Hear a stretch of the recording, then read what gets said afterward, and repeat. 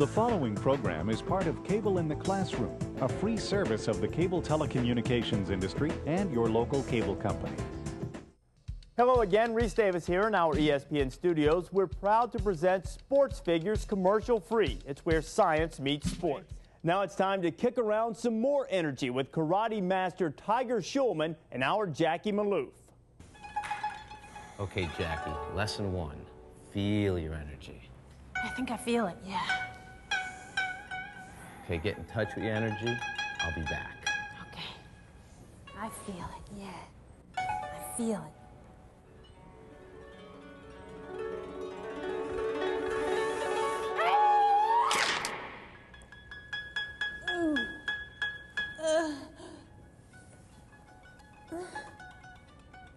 Lesson 2.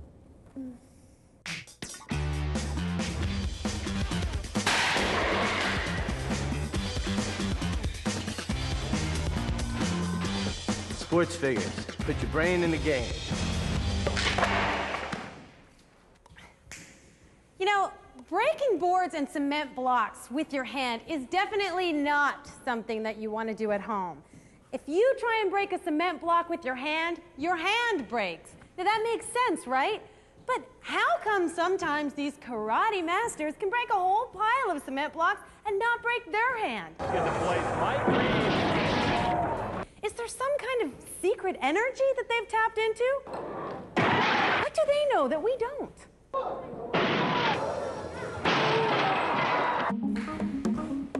See that guy behind me? That's Tiger Schulman, 6-time North American full-contact karate champion. So he gets to break anything he wants.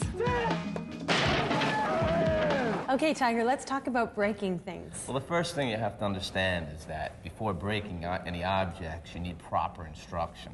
Yeah, I got that.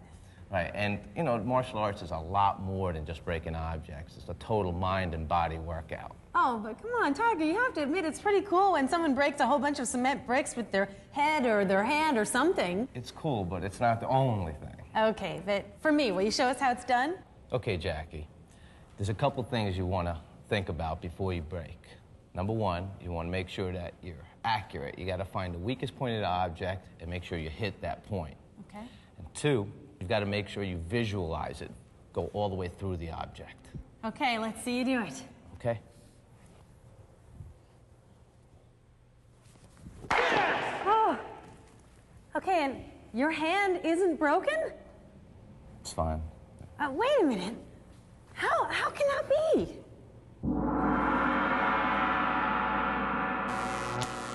So let's use a big board like this so we can see what's happening better. Now, what happens when your hand hits the board? The wood bends. But why does it bend? Your hand is moving, then it hits the board, then what? Well, the wood moves too.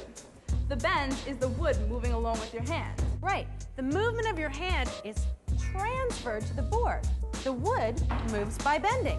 Now, we have just demonstrated one of the most important laws of physics. That energy is transferred. What about a hand or a foot? Do they have energy? People don't normally think of them as having energy, but they do. Well, not these, because they're just sitting here. But if I do this... Strike 3, you're out! In physics, when we talk about energy, we're talking about something's ability to do work. The hand turned on the machine, so it did work.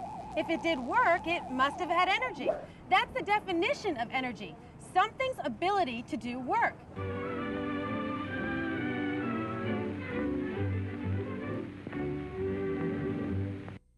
Now, lifting this phone is work because work is defined as applying a force over a distance.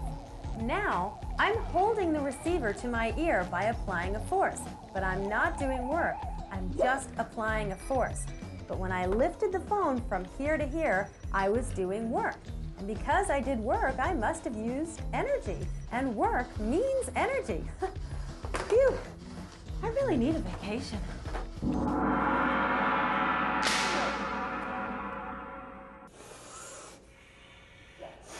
Yeah! Okay, so what happened when my hand made contact with the board? Well, the hand does work on the wood because there's a force over the distance. Okay, well, the force is obvious, but what about the distance? Distance of the wood bent? Right. So, if we applied a force over a distance, then my hand must have done some work. And if it did work, then... Then it must have energy. Right. When something has energy because it's moving, we call that kinetic energy, the big K-E.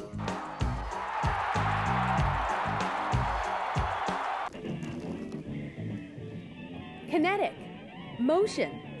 Kine is from the Greek word for motion. It's also where a word for cinema comes from. Motion pictures, kinetic pictures. Anything that's moving has kinetic energy. You can figure out how much kinetic energy something has with a formula that looks like this. 1/2 mass times velocity squared. Simple, right? Just take half the mass and multiply it times the velocity squared, and you know how much kinetic energy you have. All right, keep it down. Touchy. Yeah!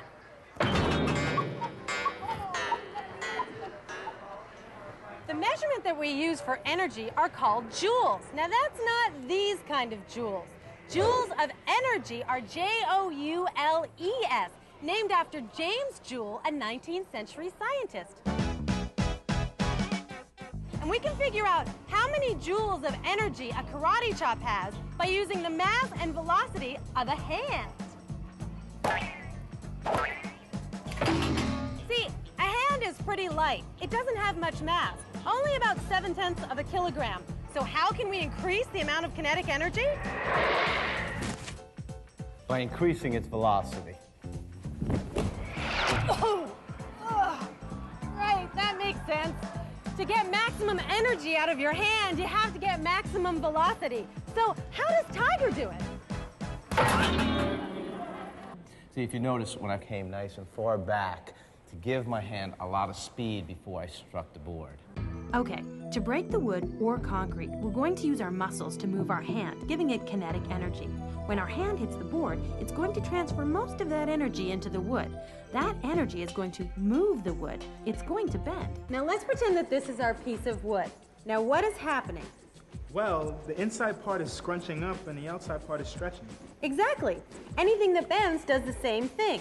The material along the inside of the bend is compressed, and the material along the outside of the bend is stretched. Now this stretching is called tension. When you apply a force that squeezes something, that's compression. When you apply a force that stretches something, that's tension. Different materials react differently to different forces. This rope works pretty well in tension, but if we try to compress it, stop! Strong in tension, not strong in compression. Hey, nice to meet you.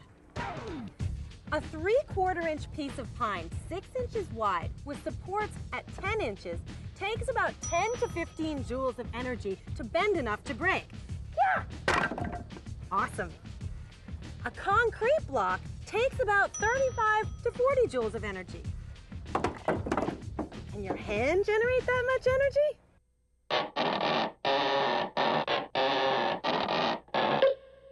Now the mass of Tiger's hand is about 0.7 kilograms, and the velocity is, how fast does this thing go? About 100, 120 miles an hour. Well, scientists say it's probably a little bit more like 30, which is 13 meters per second. Now, all we have to do is take half the mass, 0.35 kilograms, and multiply it by the velocity, 13 meters per second squared, and we get 63 joules. 63 joules of kinetic energy. 63 joules of energy, that's a lot, but not superhuman. A professional baseball pitcher puts twice that, 120 joules of energy, into a fastball. Oh. Okay, here it is. The big secret to breaking stuff in karate. Remember what we said about bending? It puts the wood under compression on the top and tension on the bottom. Both wood and concrete are weakest under tension. Pulling apart. The force of tension, stretching, on the lower surface starts the crack. The crack weakens the wood even more, and the break travels up through the top of the board. Now remember what we figured out for Tiger's hand? It can deliver about 63 joules of energy. So Now we know why a board cracks or a piece of concrete, but what about your hand?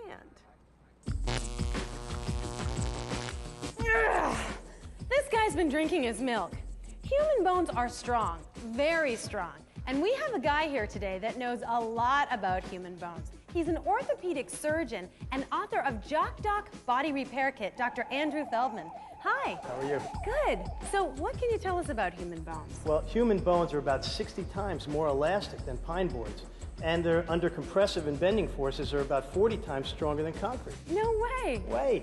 A human hand can withstand about 1,200 pounds of pressure. Wow, so that's why a properly thrown karate chop can break concrete or wood without breaking a hand. So this guy's really strong. The key is for Tiger to get his hand moving fast, very fast. It has to go from 0 to 30 miles an hour between here and the board. That'll give him 63 joules of kinetic energy, more than he needs.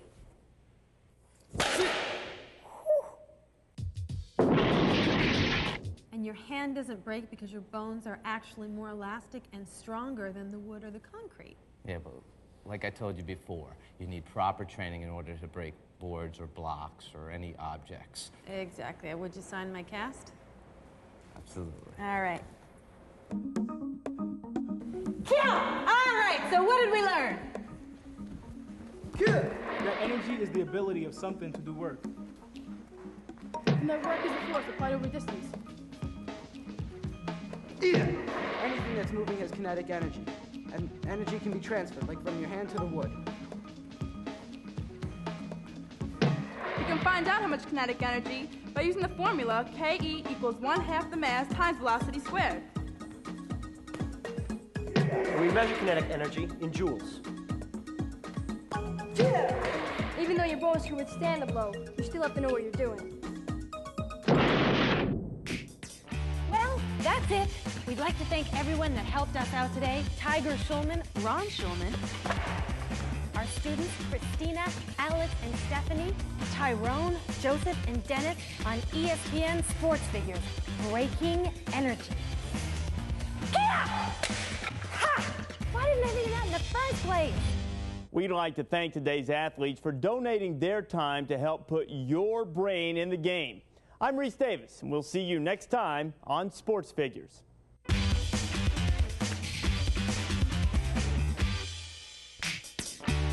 ESPN SportsFigures is presented commercial-free for educators to tape and use in the classroom. For a free teacher's curriculum, to order the SportsFigures series, or if you have questions or comments, visit our website at espnsportsfigures.com. You can also call 1-800-565-0452. This has been a presentation of ESPN, the worldwide leader in sports. For more, log on to espn.com. SportsFigures. Put your brain in the game.